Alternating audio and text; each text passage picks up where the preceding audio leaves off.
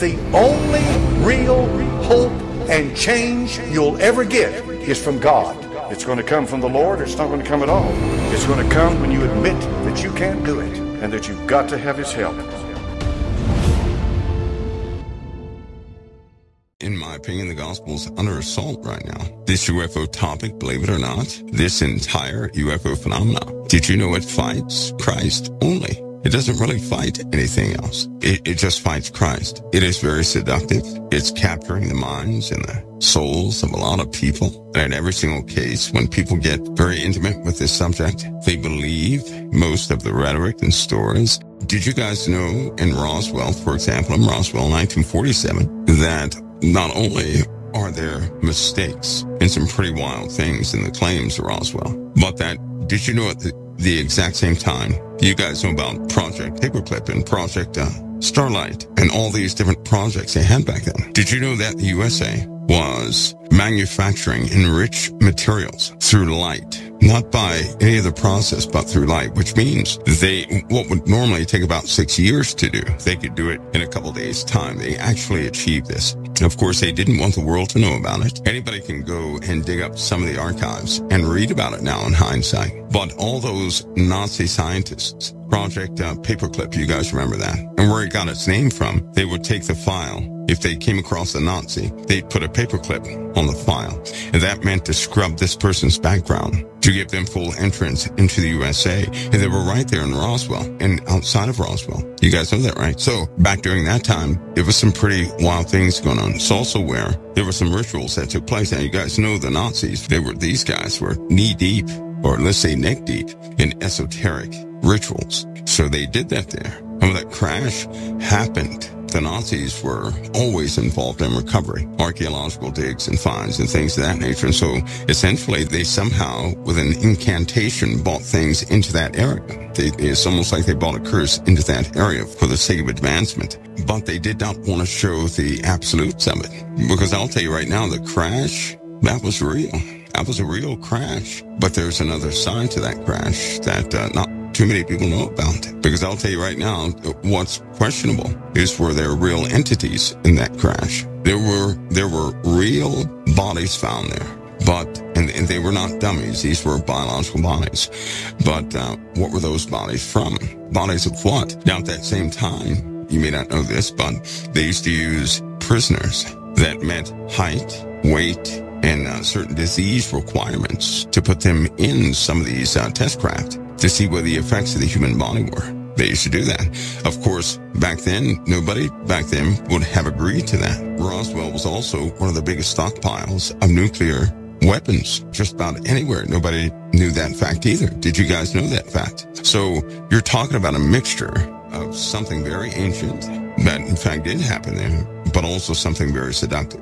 And they utilize, now this is the kicker, this UFO topic is full of real things, but they utilize that as a cover-up for something that they've been doing for a long time. Right? What better way to cover up and misdirect through something that is, for the most part, a true story, true things, but the origin of the craft, the nature of the craft and everything else, normally people speculate on that. They have all that speculation, but those craft are real. In fact, if you knew about those craft, you wouldn't want to see one ever again in your life because they're nothing like what you think they'd be like. Do they have metal? Yes. Do they have, but these craft also have biological tissue in them. You wouldn't want to see that. Who would want to see that? That's what was happening a long time ago in this world. Can you imagine something part metal, part biological, which is why they're finding so many fossils in the ocean, so many hardened structures that look just like ships. If they made one popular, but hundreds have been found. Petrified ships. How does a ship petrify?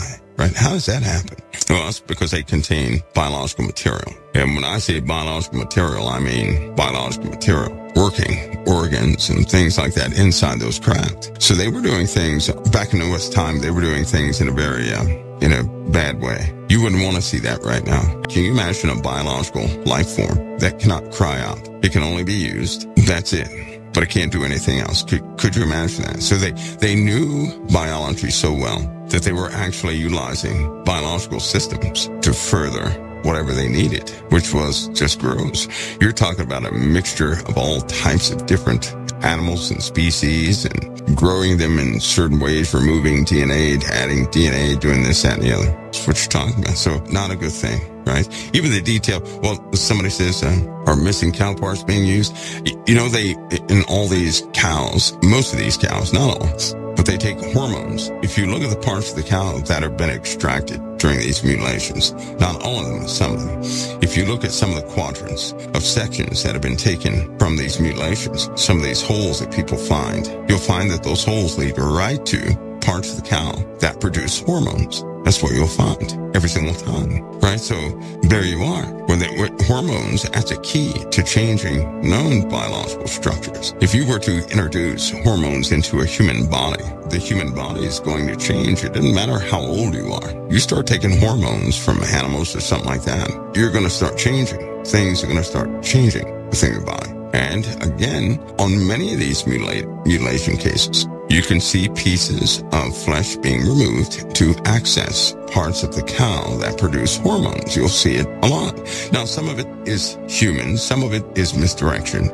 But when you see the vast majority, and they have accessed soft tissue to extract whatever's producing hormones, you really can't make that mistake when you do your own research. I wouldn't suggest anybody go deep into that because it's not a tasteful subject. And I believe that at the root of it, it's extremely seductive. It's fighting Christ. In every single case with these people that are abducted, did you know that in most cases when people are abducted, they always come back saying the same thing?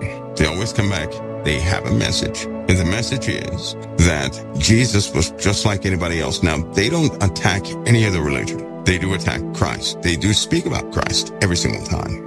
And you'll hear that from people who believe in what they're being told or whatever's in them after being abducted. They do the same thing every time. They talk against Christ, trying to make him a normal person. So something in this world is trying to defeat the power of Christ. Now, as a consequence of that, you also see correlations.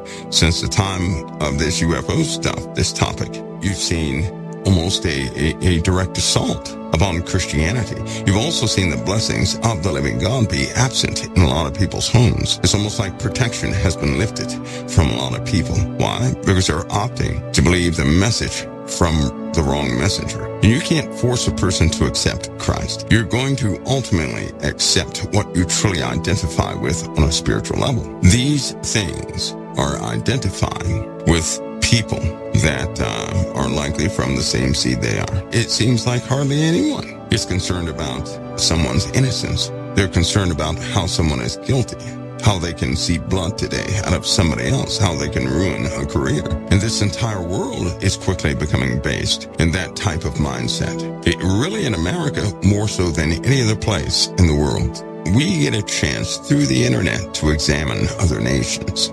And I think that all of you could agree that Americans are bloodthirsty for some reason. God doesn't give an excuse for being bloodthirsty. I would say it's an absence of the Lord's, his word in this land. That's what I would say. When Christians go into the church and they shut the doors, and they're only concerned about being around the righteous, then those who are in the dark have no deliverance. And that's what's happening. Because most people who know the Lord, they're only comfortable around those who know the Lord. They don't want to go out and do the work anymore. So they let the world prosecute each other, rip each other to shreds.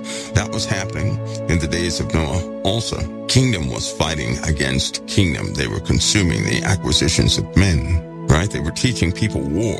That happened in the days of Noah. In fact, something was so bad. Now, we've had wars before, haven't we?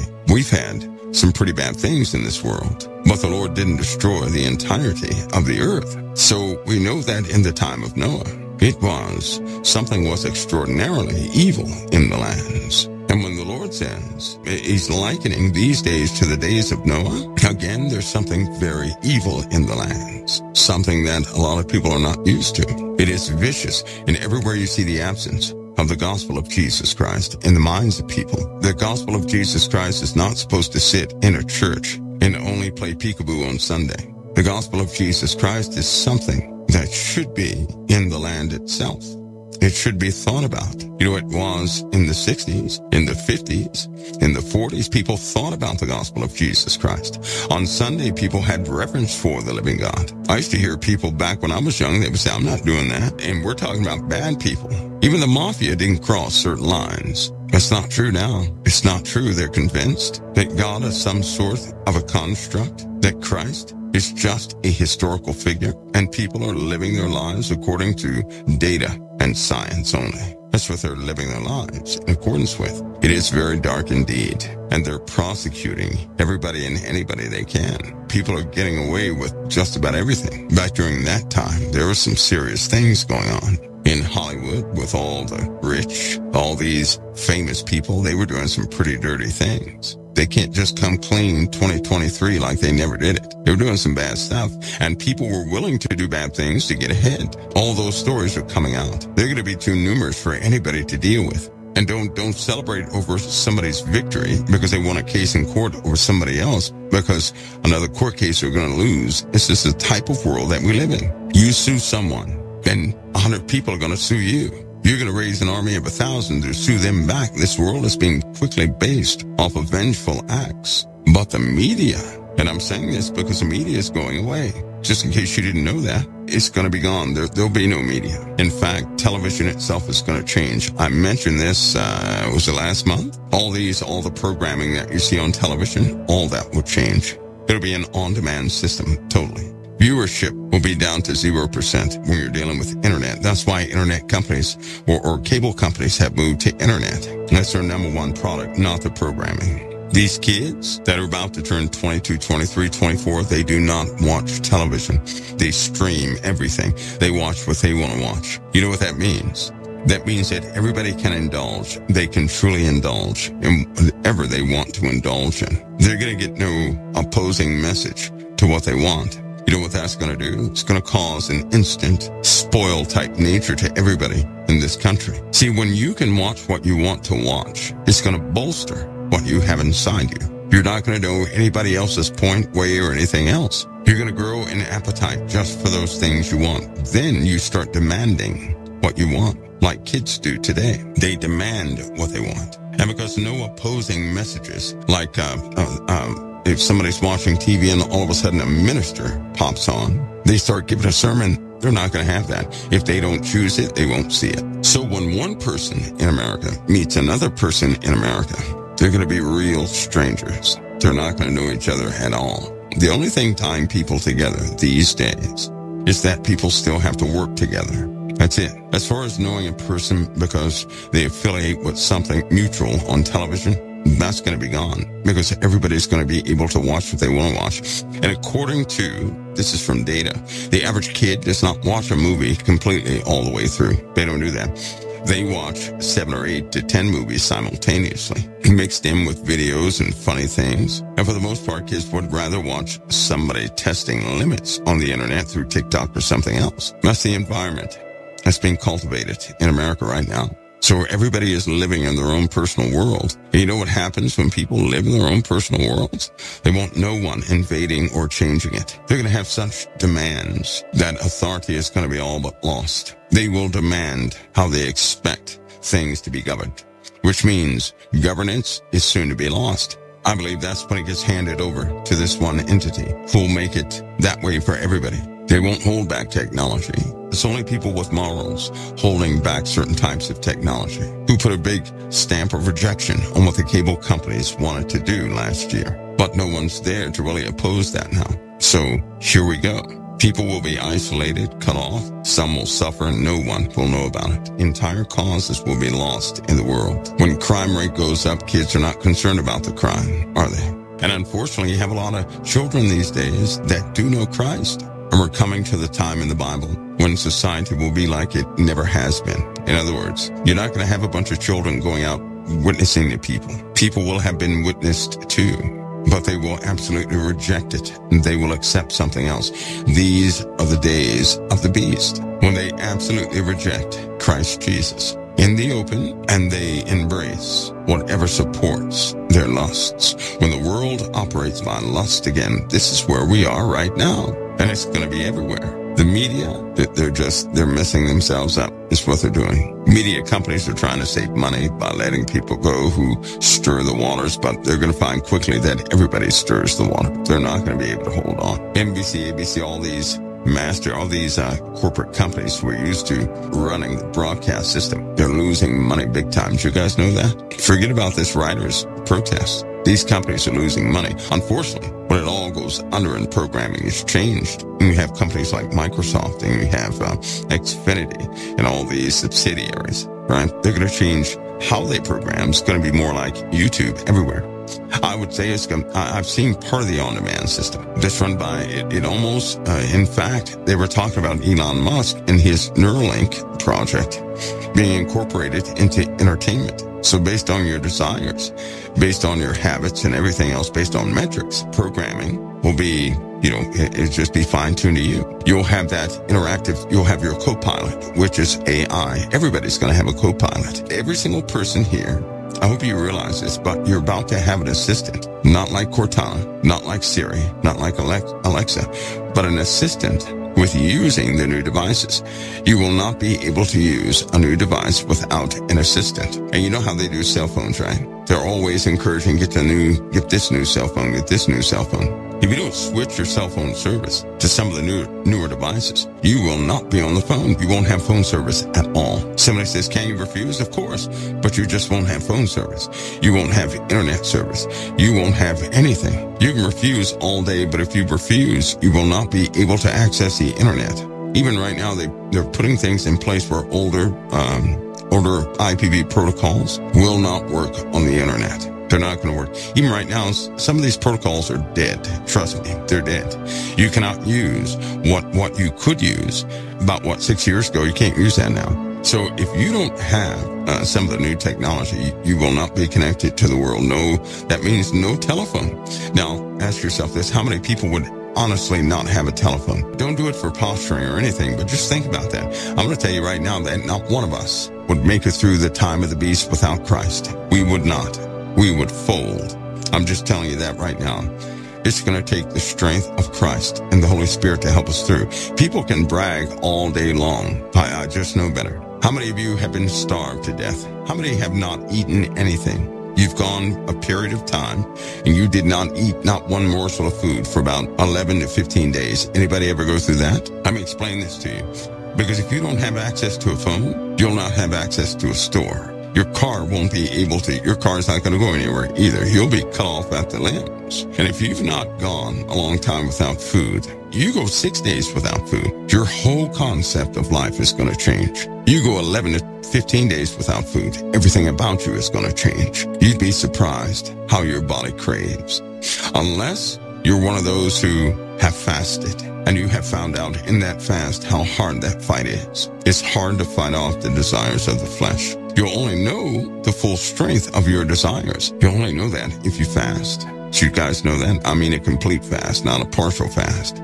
Not some, fast that we think of, but a true fast where you deny the flesh everything. That's when you find out how cravings of the flesh can win over anything. And I'm telling you again, if the Lord does not strengthen us, we're not going to make it. But he already said he would, didn't he? He said, in your patience, possess ye your souls. So it's going to take faith. It's going to take you knowing without any feedback. That means people will reach a time where if they believe the Lord because they've got this good thing over here, this good thing over there, the real test is going to be will you love the Lord when you got no good thing anywhere? See, right now, I'll tell you right now, I will love the Lord regardless of what our gift is in my favor. I've been there too many times before. When everything was going wrong, I could still say thank you, Lord. My saying thank you, Lord, is not based on anything favorable that's happened to me. But can everybody say that? Because all of us are going to get to that point.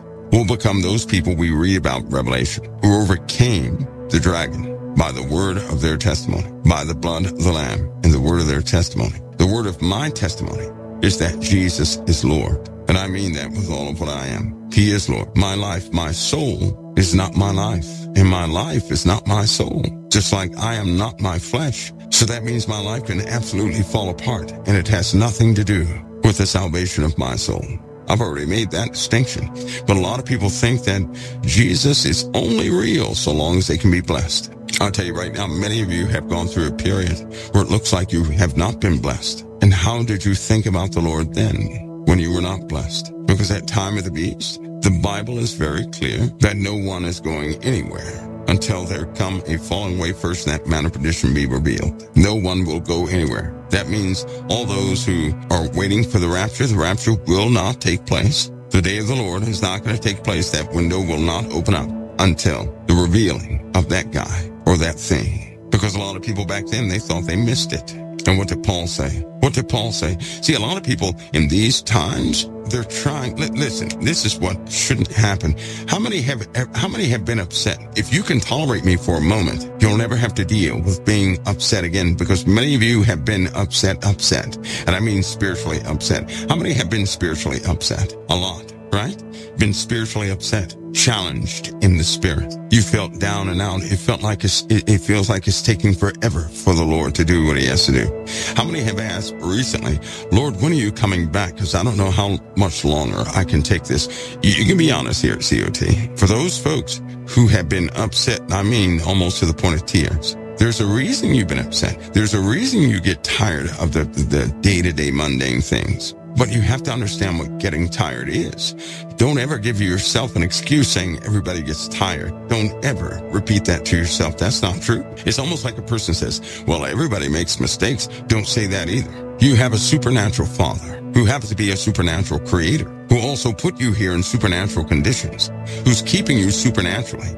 So don't say everybody's going to make mistakes, because the Bible says Jesus is able to keep us from falling in the first place. And if we continue to do the same things over and over again, it's because we chose to do it. That means we're willing not to change. So let's go ahead and get those comments out of our minds. That's an excuse of flesh. That's almost like telling your flesh, okay, go ahead and do what you want to do because everybody does it anyway, no big penalty. Don't do that. Dare to hold yourself to a higher standard. Now, let's go ahead and face the truth. I just asked a few minutes ago how many people have gotten to the point where they said, Lord, what's taking so long? I can barely take another day. Do you know why? Do you know why that happened? I want you to think back to the moment when you did that. What happened? You looked around and you saw that things were not changing. Is that true or false? You looked around and that situation that should have changed, it did not. You have a persistent issue going on. Something is persistent. Something won't change. It's like something won't give in. You thought you'd be delivered by now, but you're not. You don't know how long you can take this situation. In fact, if you said it recently, you've said it before. And if you said it before and you just said that recently, you haven't been smiling that much. The true joy of the Lord, you have not experienced that much. Will that be correct and accurate? That be fair to say? It all boils down. It all leads back to one thing. Now, I can tell you right now, there's a spirit that's going to hate what I'm about to say, and that spirit is not of your Father. But if you want to get out of that frame of mind, you got to stop controlling Scripture. Here's what I mean by controlling Scripture. Somebody reads the Scripture, you say, oh, no. That means this. That's what that means. That means this. You give an instant rebuttal to everybody else because you're trying to believe something in a hopeful place, like the rapture. If somebody came down from the heavens and said the rapture will certainly not take place until half the world's on fire, everybody would say, no. That's not what the Bible says. That's what everybody would say, because they have come to a conclusion. Where'd that word come from? Or an A, in some cases, has a pauso in it. One of those Greek words. Isn't that I'm going to say calling away? That's a calling away, right? You're being called away. The pauso, being called away, right? So if that's the case, and we read in 2 Thessalonians, and it says, now we beseech you, brethren, by the coming of our Lord Jesus Christ, and by the gathering together unto him, that ye not soon be shaken in mind or troubled, neither by spirit, nor by word, nor by letter from us, as that day of Christ is at hand. You don't think they knew about it? As that day, he said, so don't act like that day has come and gone and you're stuck here, or somehow you did something wrong, because he said, let no man deceive you by any means. Oh, see, he said that, but we let man deceive us. Yes, we did, because people have set dates for the rapture and people believed it. Anybody who sets a date for a rapture is deceiving people. That's deception, especially when the Lord does not know when he's going to be sent. How in the world can a person know before the Lord does? Because if we start believing these dates, we're going to get our hopes up. The Bible said hope deferred makes one sick, makes the heart sick. Your heart's been sick because your hope has been deferred, because you hoped for something that was not true. When something is not true and you hope for it, you're going to get sick because it didn't happen. Let no man deceive you by any means, for that day shall not come. 2 Thessalonians 2:3. For that day shall not come. It didn't say that day might not come. It didn't say that day, it's a possibility. No, it says that day shall not come, except there come a falling away first, and that man of sin be revealed, the son of perdition. Now, do all of us know who that man of sin is? No, we do not. We know that people are falling away left and right, but we don't know. God has not given the entirety of it's not going to be one person who knows who this thing is. It's going to be all of us. When God reveals something to his children, he reveals it to everybody. He already told us where the guy comes from. I would go so far as to say most of the candidates that people have been wrong. And that's the problem. Because when you're trying to be right, you can't be corrected. You remember when everybody thought Clinton was the beast? And people had they had some fallouts over this. Then they thought the Iranian president was the man. Not good candidates. Not good. That's right. He comes from a small people, not a big people. He comes from a place with very little influence, not big influence. People are when you're trying to be right, when you want your way to be established, that's where the heartbreak comes in. People get in relationships, right? Somebody says, well, I don't know about that guy. That's a good spouse. That's a good girl. That's a good guy. On down the road, they're heartbroken because they kept saying this, defending their position, when in fact that wasn't the case. We have to start learning to live day by truth, all of us. You guys may be shocked at this. I'm not concerned who the beast is, because the Lord's going to let me know when he lets you know who the person is. I'm not going to ever get into competition of who knows who is first, because when God said he would have that person revealed to all of us, and when something is spiritually revealed, then all of us will have that truth. It's written right here. And who this person is, let me tell you something. First of all, you don't want this person to come to the forefront because you may not be ready for it. See, while everybody's waiting to go home, they forgot to prepare. It's almost like if somebody said, hey, I'm going to give you this $1 million after the marathon, okay? And you say, okay. 90 years goes by, and another generation gets that same message.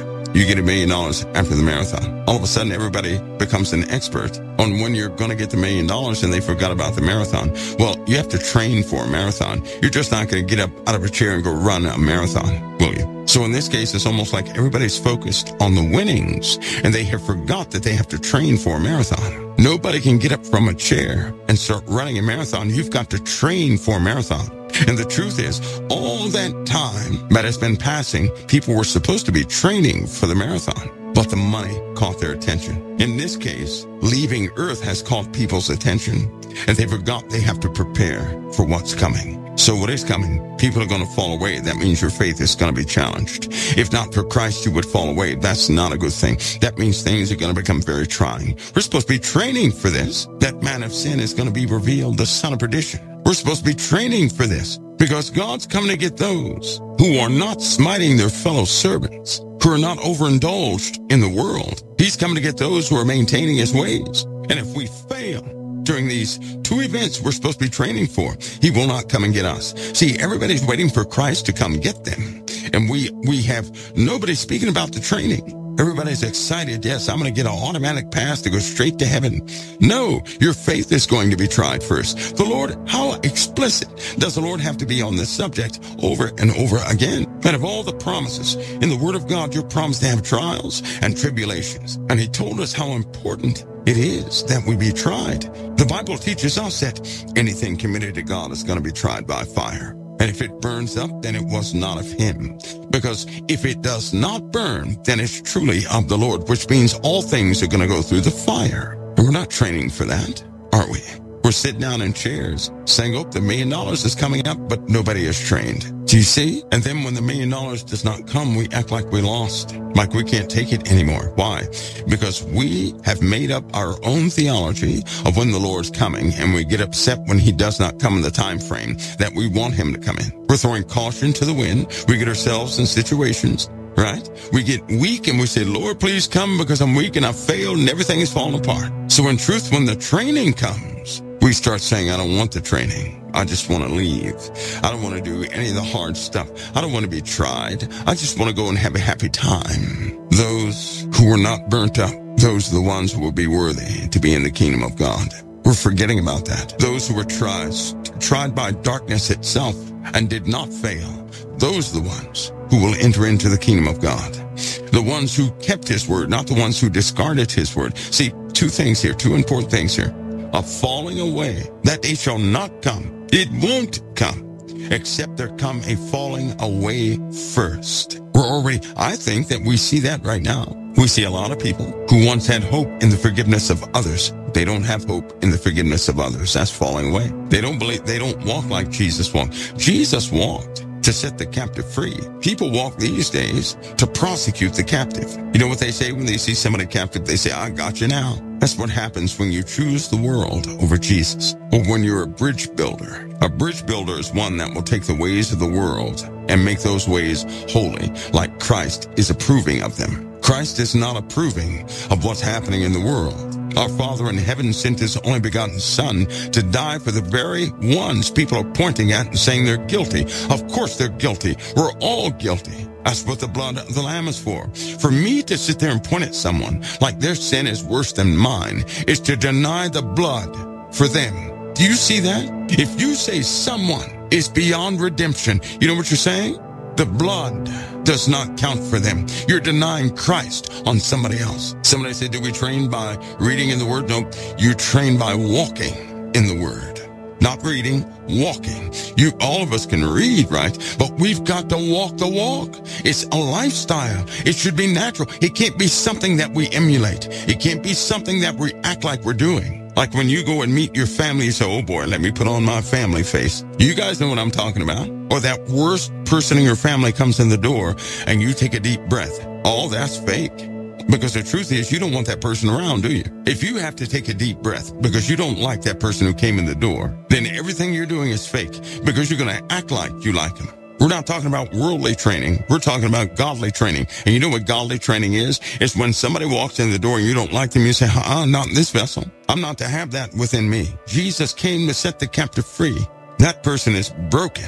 If Satan's got them, they are in danger. And that's what the blood is for. Jesus said he didn't come to save the righteous. You remember that? So why is it now in 2023 that we think Jesus is only for those who are righteous? What in the world has happened? We train by aligning ourselves with Christ so that every single day we're not acting, but we're authentic. That's how we train.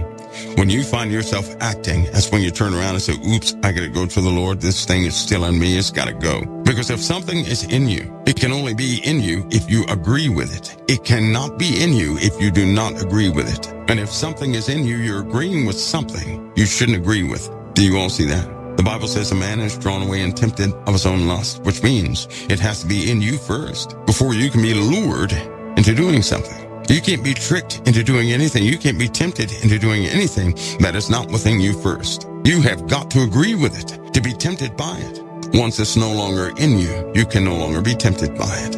You will no longer agree with it. You will not walk in that way. Now you're living different. You want that supernatural change. You want your issue, your situation to change in your life. You've got to be authentic, which means we got to stop being prideful by saying, oh, I'm okay in this area and that area. Nope. We've got to go to the Messiah and say, Lord, show me, because I don't know. And tell the Lord, you tell me that I'm right. I don't know if it's right. We got to stop saying, I know I'm right about this scripture. Stop saying that and say the Lord is right about his own scriptures. We mess it up every single day, but the Lord is right. I'm just doing my best and I could be wrong. But see, if you can't say that, then you're full of pride. If you can't say that you could potentially be wrong, you're full of pride. Pride is the only thing that will cause a person to say, I know I'm not wrong. These are dangerous times. Now, think about what we're talking about right now and how many people are falling away and they don't even know it. How many people have given themselves over to acting, falling away from the truth, and they don't even know it? How many? Lots. A whole bunch.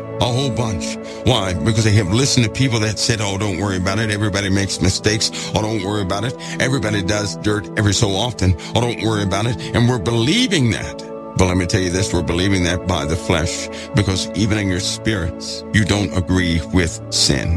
Do you know that? You do not agree with sin. Your spirit does not agree with sin, because if you have a born-again spirit, you're going to feel conviction of that sin, which means your spirit is crying out for truth. But in your flesh, it wants the easy way. Come on now. All of us, we know this. Every single last one of us, we know this. We already know it. We live it every single day. We know exactly what we're doing, right?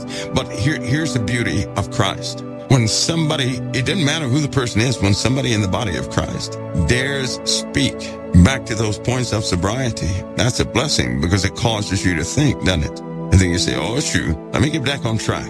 I'm sitting over here upset because I didn't have it my way. Let me get back on track. I shouldn't be upset because the Lord has broke no promises. How can I be upset when the Lord didn't break any promise? So then I'm hoping for something prematurely based on what I want to take place, not exactly aligning myself with the truth. Because if all of us hoped for the truth, none of us would be heartbroken. It's when we hope for something not true, we're heartbroken, isn't it? Look at your relationship. In a relationship, you know what people really fall in love with? They don't even know who the other person is. What they fall in love with is who they want the other person to be. Listen to me, when two people get together, normally a person will create a vision with this other person in their minds. They fall in love with what they saw. And then when it doesn't turn out to be that vision they saw, they say, I made a mistake. This person is not who I thought they were. No, that person is not who you constructed in your mind, which means you never gave the person in front of you a chance. Now, many of you know this. You know why? Because you can't even be yourself around your own spouse. They don't see you, nor do they embrace you for who you are. You have to become somebody else to be embraced, don't you? You already know this. So when we know things like this, why would we sit there and fall for something we're so well versed in? See, everything God wants you to really know, you're living through and have lived through. We just have to learn to apply what we have lived through and stop saying things were a mistake. Oh, that was such a tragedy. Because if you do that, you're going to throw valuable learning away and you'll be blind. The Lord is pulling scales off of our eyes. We keep putting the scales back on. Well, the reason we broke up with so-and-so and this and that, like a male blames the woman because something didn't go right. When is a male going to stand up and say, you know what, God gave me the authority to love my family and to love my wife as he loved the church, and I'm the one who allowed Satan in to have his way because I stopped standing for truth.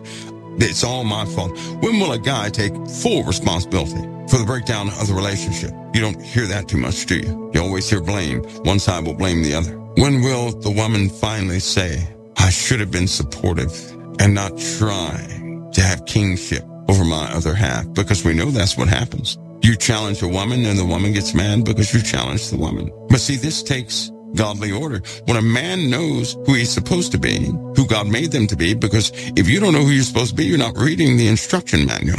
And when a woman knows who she's supposed to be, it has nothing to do with one bowing to the other. It has nothing to do with that. A woman's not going to come over there on her knees bowing to the husband. That's foolishness. That's not the way it works. A husband does not walk around with a staff commanding everything that happens in the house. That's foolishness. That's not what happens. The two become one flesh and both honor the other for who they are. What is a woman? A woman can hold the seed of a man. She has the ability to nourish the seed. That's what a woman is through and through.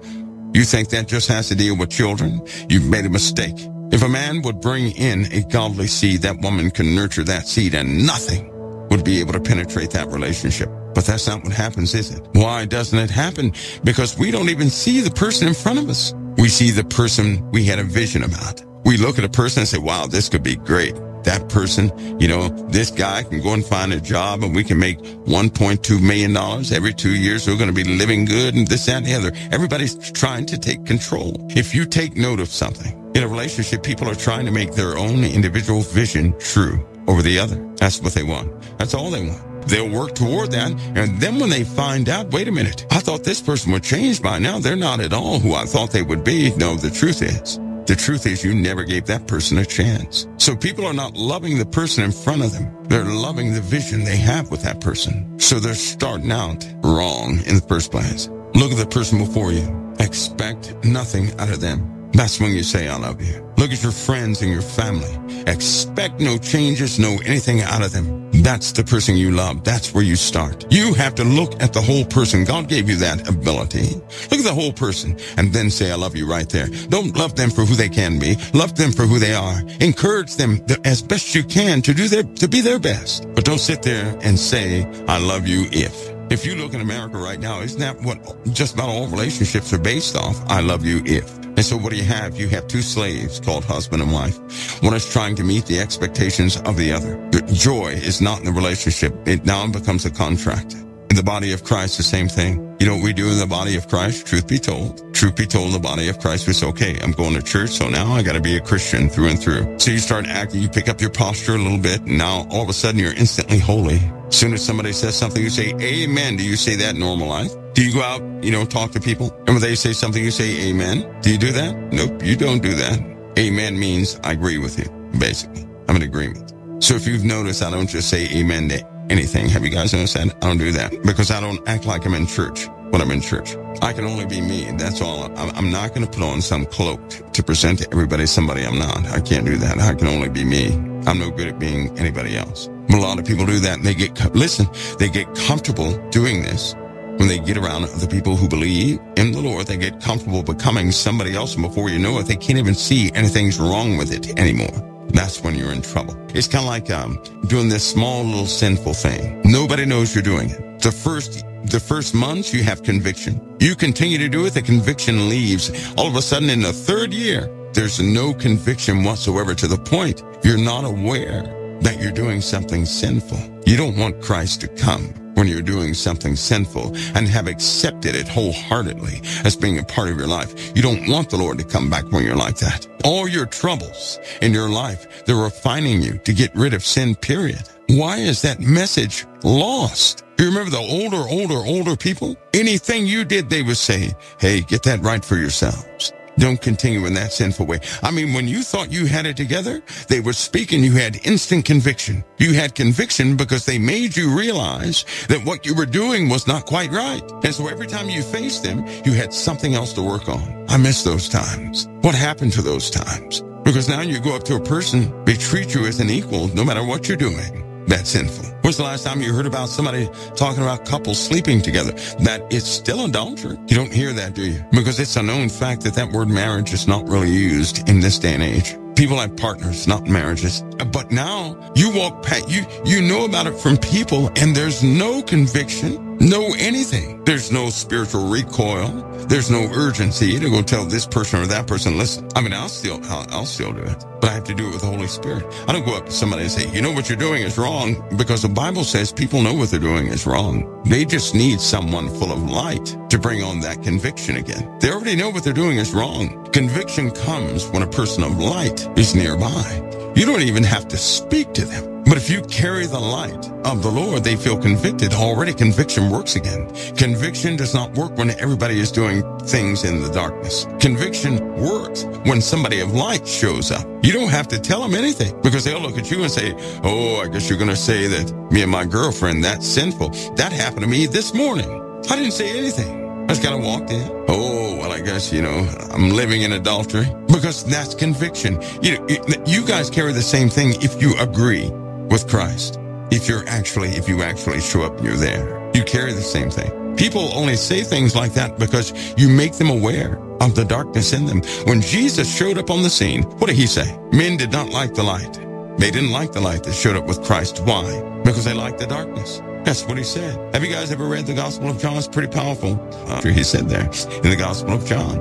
And it gives such definition to that word darkness. It really does. Such definition. But when he showed up, because he was full of light, it made everybody see the darkness. And men loved darkness rather than light because their deeds were evil. So they didn't want anything to do with Christ. That's why they kept saying, crucify him, get him out of here. Because every time Christ came around, they remembered all the darkness within themselves. Just like we used to do when we were teenagers and a minister was around. You didn't even have to know. Listen, one time I had my back turned to a minister. I felt the minister. You know what I did? I stopped. Me and my cousin were talking about something. We stopped talking. Both of us turned around quick. I didn't know he was there. My cousin didn't know he was there. We could feel it. You could feel it. And we both turned around. I saw one of my older cousins. He put a cigarette in his pocket, and it was still lit. And he was holding his breath, trying not to speak. Well, that was so funny. But that's what happens. Conviction. There's no conviction without the light. If there's no light, there's no conviction. What do you think those people in Revelation, they hated the two witnesses because the two witnesses brought much conviction. That's why. It made them aware of the darkness within them. You ever walk up to a person, not say a word? The person knows you love the Lord, and they say, well, you can't judge me either. You ever have that happen? It'll happen with strangers. It'll happen with people you know when you carry that light. Carrying that light is not you being perfectly holy either. Carrying that light is when you agree wholeheartedly with Christ. My question to you is, do you still agree wholeheartedly with Christ? It's a waste of time for me to do something for me. It really is. It's just a waste. It goes nowhere. It's a waste. So I normally devote all of me to somebody else, and that comes through a breaking. You know, this is a process the Lord will sing you through. Once you're broken in a certain way, you'll see the importance of everybody else's life. So prayer is something that the Lord will open up to you. By faith, you can initialize that by talking to your Lord about most things. You know how you get on the phone, you call somebody, hey, what do you think I should do about so-and-so, right? Then why don't you pray? Ask the Lord. Seek guidance from him. Now, when you seek guidance from the Lord, it means you don't go to everybody else. You seek it from the Lord and let him guide you. And believe it or not, he will send you people who will give you answers to those things they didn't even know you asked. And that's how you know it's from the Lord. When you do that from your inner voice, prasuke, that this Greek word, pros, towards, and ekome, I like ekome, to vow or to wish. When you do that from your inner voice, no one knows about it but you and the Lord. Because that in the Greek, that inner voice was expressly no vocal communication. Do you guys have that? That's why it was called inner voice. Because an inner voice, you don't speak with your mouth. An inner voice, you speak internally. And that word that kept being used over and over in the New Testament talked about speaking from your inner voice, that inner voice. So it really confirms something, too, that you don't have to have a throat to pray to the living God. The sound that we make to each other, we do that for each other. You cannot read my soul. You can't read the desires of my heart. The Lord can. It's my entire point. And believe it or not, you're in communication with something on a continuous basis. The question is, what are you in communication with? Exactly what are you in communication with? And you'd be surprised once you become aware of that area of your life. You would be surprised that you talk a lot. Even when you don't talk, you do talk a lot. A lot of people will do this. Now, I'm going to just mention this because we're talking about sobriety and everything else. A lot of people will sit back and they'll watch something and say, in their hearts, they'll say, well, that person, they need to do something about that person. Who are you talking to when you say that? See, the Lord, he desires that people come to repentance. So who would you be talking to when you say that person needs to pay for what they did? Who would accommodate that message? You'd be surprised what you invite into your life with your inner voice. Now that you're aware of it. Because, see, you would never tell the Lord that person needs to pay for what they're doing, because that would be almost blasphemous in his face. He has perfect judgment. So why would we remind the Lord that he needs to do something about that person when we know that all of this is about redemption? When we know that we're not perfected, when we know that if the Lord came back this very second, there's something we left undone and we would not go into the kingdom of God. See how that works? When you become aware of what you're doing internally, I'm telling you, things externally are going to change. When you start booting out, cleaning out all these things within yourselves, right? You clean the inside out. God will clean the outside. Everything on the outside is going to change. I'm just telling you now, if you have decay on the outside, then you have more decay on the inside, period. Get rid of that decay, and the body will follow. The body will always follow who you really are. Do you know that? Who you really are. The body must conform to. But you've got to be, it's time for all of us to be a bit more responsible with what we're doing with our hearts. Just because everybody else can't hear it, just because it's something that we're conceiving internally does not mean it's silent. No, we're talking to something, but what are we talking to on a continuous basis? If you're sitting up and you have a bad day and you're thinking about how everybody should pay for what they're doing and this person should fail, who are you talking to? Who are you in alignment with? Who are you calling unto yourselves? Because when you send something out like that, who do you think is going to agree with that? It's not the living God. Are you going to call to yourself forces and things you don't want in your life? See how that works? Remember that. Right? In the Bible it says, you know how it says in the Bible that life and death is in the tongue? Let me tell you something. That's your life and your death. You cannot speak death into my situation. Nobody can. They cannot, because I don't agree with it. Nobody can speak death into my situation except the living God. You can't do it. Nobody else out there can do it. But I can speak death into my own situation. Because if I ever desire the death of your situation, I just spoke death upon mine. Do you see how that works? If I speak life into your situation, I just spoke life into mine. See how that works? That's one of the Lord's principles. That's in the Old Testament. It carries on to the New Testament. That's sowing and reaping. You know what the Lord said, judge not that you be not judged. For whatever measure you judge somebody with, you're going to be judged. When you're sitting around hoping that somebody pays for something, you're the one that's going to pay for it. I know a lot of people right now, they're saying, I don't have a heart like most people. They say, yeah, I hope Trump pays for this one. But see, here's what normally happens. They have a heart to have Trump pay for something. But by what are they motivated by? Probably political. You know what's going to happen? God will have their secrets revealed. And it's happening over and over, and people can't understand what's taking place. They hope that the dirt of another is enough that they be prosecuted on. God will just simply have their dirt be known. Everybody has dirt. So when you hope that somebody's dirt is going to make them fall, then that person, whoever hopes that, he's going to fall by his own dirt. God didn't make your secrets known yet. Please understand that. If you have one of those prosecuting hearts, you're the big bad judge, and you think people should pay for stuff, just remember God did not disclose all of your dirt to everybody else, but he will to give you a mind in truth. God works in truth. And so when he works in you with truth, he's going to have you in that truthful position. And when you fall by the dirt you hoped upon another, when you fall by it, then you'll understand that mercy was needed, not somebody to prosecute, that we've all fallen short of the glory of God. If you continue to harbor hatred in your heart against somebody for what they did, even against you, and God has given you ample time to get that right, to forgive that person, to understand that it was a spirit or something got hold of that person's mind that they agreed with, and that people with light didn't exactly show up to have that broken. If you still don't understand, then God said he will put you in that person's position. God help the soul that goes through that. God does not have to put me in anybody's position to have an understanding. We have an ability we cannot deny. We can put ourselves in other people's shoes. All of us can do that. We ought to do that more, to have understanding. You want favor and mercy in your life? Then be full of favor and mercy for everybody else. I'll tell you right now, my life is run from favor and mercy. There's not been one person that can ever once say, I did not extend to them great mercy and favor. Understand what the true war is. Satan desires that the souls of men be condemned. So if he gets hold of them, what's he going to do? He's going to do everything, especially when he does it in sight of all. He'll do anything to have that person condemned by all other human beings. Dare to be different. Continue the work of Christ. You know what people said when Jesus walked into that bar full of people who were committing adultery and doing everything else? They called him every name in the book. That did not stop him from going. Did it? That's where I get my Jimmy Crack corn from. Right? You read that in the Bible where he went into the place where they were drinking and all this stuff, you'll fall out your chair. Like, what was he doing there? Because he was real. Because he was true. Because he was on a mission. Because he has a heart's desire that people be free. In order that people be free, you have to go where the broken are. And he went where the broken were. He suffered the broken. There was a woman who was unclean by virtue of what she was doing, but the Lord never accused her once. How beautiful. Let me tell you guys something. There are things that people look at that are just rotten. People don't understand that when they join with another person, they take on the characteristics of that individual by way of their own spirits. So a person ends up with multiple personalities.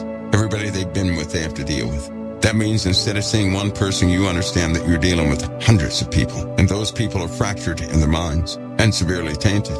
That's what a person will see if they were pure flesh. The Lord seeks to set people free of that because nobody wants to be broken. Do you hear me? Nobody wants to be tainted.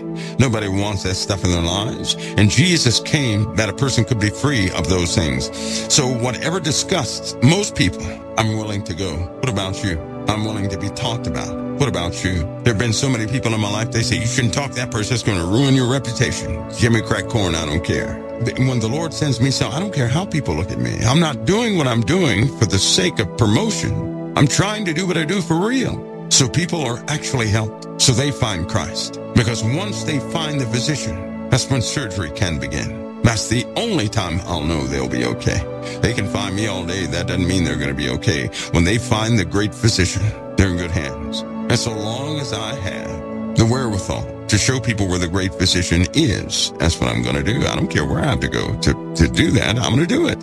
That's in my heart. All of us can be more authentic than what we are. Because what if right now, everything we thought, everything we refused to change, God had that stick on us? You know how people say, well, Obama's the Antichrist or Trump's the Antichrist, this person. What if he didn't allow us to ever withdraw that? we'd never step foot into the kingdom when all of them fail, would we? Also remember something else, everybody. When you're in America, you're going to interpret Revelation by American happenings. When you're in Europe, you're going to interpret Revelation by European happenings. When you're in the Middle East, you're going to interpret Revelation by Middle Eastern happenings. Don't do that. Let God be right. If men want to guess, let them guess, but let God be right. What I mean by that, let the Lord do exactly what he said he would do in his word. That this person of perdition would be revealed to you, because you do not want to blame a person or point at a person or accuse a person of anything that is not right. You don't want to do that, because that's against the gospel of Jesus Christ. That's against why Jesus came to this world. You do not want to falsely accuse someone of being something they're not, and only God knows what they absolutely are. It's a bit prideful of us and boastful of us to continue to point at people who are appointed president. I'm sure they thought King Nebuchadnezzar was the guy. I'm sure they thought Nero was the guy. If somebody were to say Clinton was the Antichrist, but Clinton dies and he's not the Antichrist, it's not like that person who said that is going to repent. They won't. You know why? The world excuses that, but your Father in heaven will not. I hope you know that. And every time we say somebody's the Antichrist, you know, we're also saying that that person is condemned, that that person is Satan incarnate. That's what we're saying. We're saying that Jesus did not die for them. That's what we're also saying. And God help you if you're wrong. God help you if you're wrong. These are the very things in the end days that the Lord said would happen and that we must refrain from. And all it takes, listen, this is all it takes, is for us to turn back to Christ and truly listen to him. Not to ourselves, not to everybody else, but to listen to the Lord. Because if we listen to the Lord, what does he tell us all the time? Love your neighbor as yourself. Love your enemy. If you cannot do that, then you cannot keep the commandments of Christ. If you cannot keep those commandments, then the Father and Christ will not make their abode with you. If you can love your enemy, you will not accuse him. You will seek for his deliverance. You will seek the Lord. You will seek guidance. You will labor for his or her deliverance. That's what happens when you listen to the Most High. You will end up giving everybody an opportunity. Has anybody ever wondered why the 1,000-year reign comes? And then all of a sudden, Satan is loosed after that 1,000 years to deceive people again? Have you ever wondered why that must happen that way? I have a belief in that regard. It's just a belief. I believe that God is so merciful. I really do believe he's so merciful that a lot of people, one of their primary excuses is, I just couldn't see it. And I didn't have enough evidence, and that's why. So guess what he does? He gives all those people direct evidence of angels, of Christ, of everything else. And even after seeing all of that, they were still deceived. They will have no excuse. I just think that's a merciful act from him. He didn't have to have a 1,000-year reign. He didn't have to have a time of peace where Satan is bound. But when Satan is bound, everybody's going to behold supernatural things. They're going to be human beings here. Human beings are going to be on this earth. And those human beings, when they give themselves over to Satan again to fight the living God, right, that they have seen, that they have experienced, there'll be no excuse for them. That's why I know that no one is going to go to hell, because they really, honestly, and truthfully didn't know something. God doesn't work that way. That's how man thinks, because man is crooked at his root. God doesn't work that way. A person cannot be absolutely condemned unless they absolutely have made a truthful choice. In order to make a choice, you have to see clearly what you're making a choice of. That's why things have to be presented to everybody. Everybody will have their moment of clarity. Somebody says, yes, also, Mike, I feel to prove Satan would never repent. Well, no one even has to prove that. They were made eternal. Because angels and Satan is made eternal, the mindset of an angel is different than ours in this way. We have what you would call a influenced mindset. But imagine someone who's born and knows the entirety of the truth. Now, we're talking about a person who's made eternal. You cannot be made with this temporary stuff that we have now. If you're made eternal, you're going to exist differently. There are certain things you won't be exposed to. You will know things for a fact. Now, if a person knows something for a fact, that means they have seen it, they have lived with it, they operate by it, they know how things work, and then they say no, they have truly said no. Satan is not going to be given an opportunity to repent, because when he said no, he really said no. And let me give you a further example of that. If any of you were to say, I hate Mike from around the world, I can forgive you easily. Do you know why? Because you don't really know me. That's why. But if you lived with me 200 years, if you knew all of my habits and quirks and everything else, if you knew my kindness and my not so kindness, and then you said you hate me, then guess what? Then you really hate me because you know me.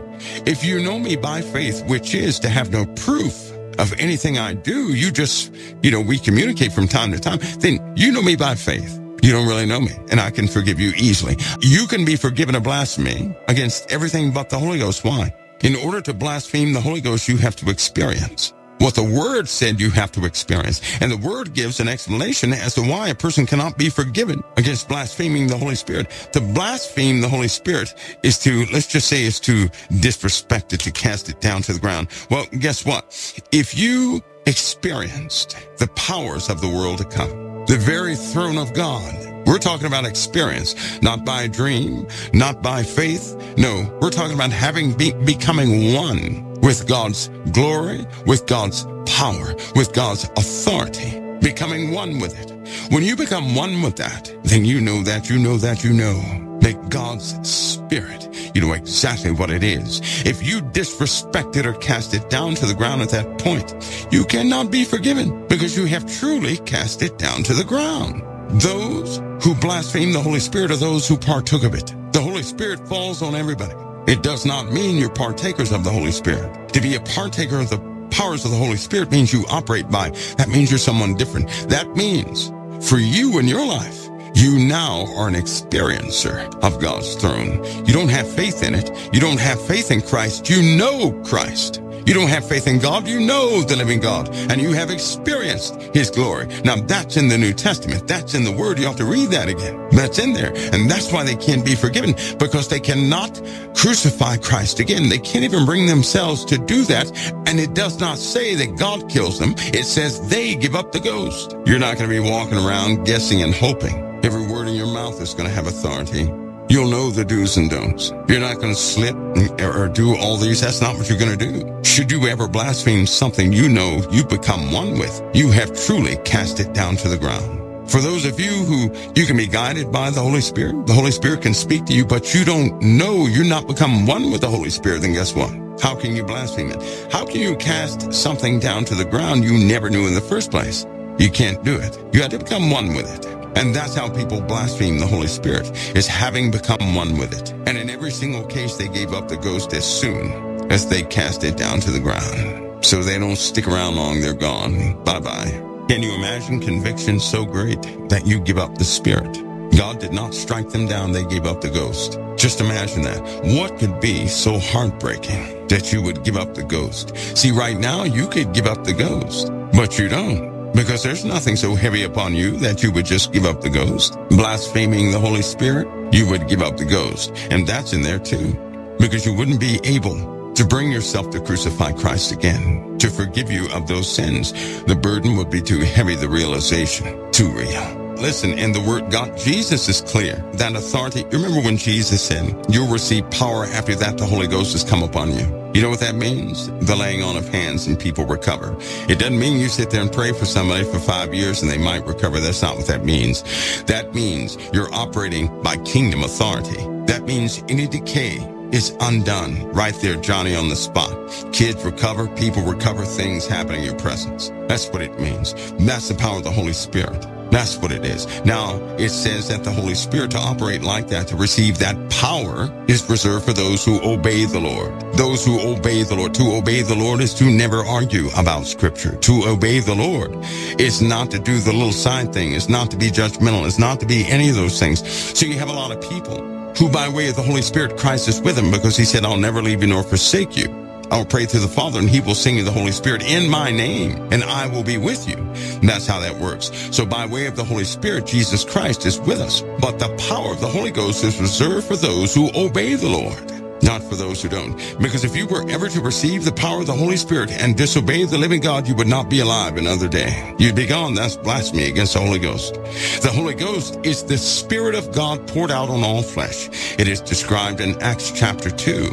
It refers back to the prophecy of Joel. It tells you all of it. how that the Holy Spirit was poured out on all flesh, not some flesh, all flesh. But it also tells you about the power of the Holy Ghost. That's also told about in 17 other parts of the Old Testament. It really breaks that down.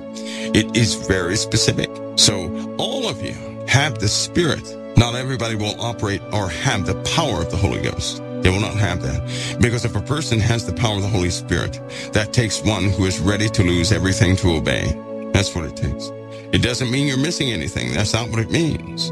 That's not what it means. But I can tell you right now, many are appointed to have that. God doesn't do what he does for show. God's not in show business. Right? We read in the Bible that most of these miracles and everything else are going to be done by very dark people, don't we? So those people who are healing people in streets and in the open and marketing the healings and everything, come here, pay $50 to this conference and get healed and all this stuff. That's going to be done by those who claim to be with Christ but are not with Christ. That's why the Antichrist is doing all these lying signs and wonders at the end. The Lord does them right now, but guess what? He does not advertise it through those vessels. People are being healed all the time. There are people walking around with the power of the Holy Ghost, but it's not advertised. God does what he does for real, not for show.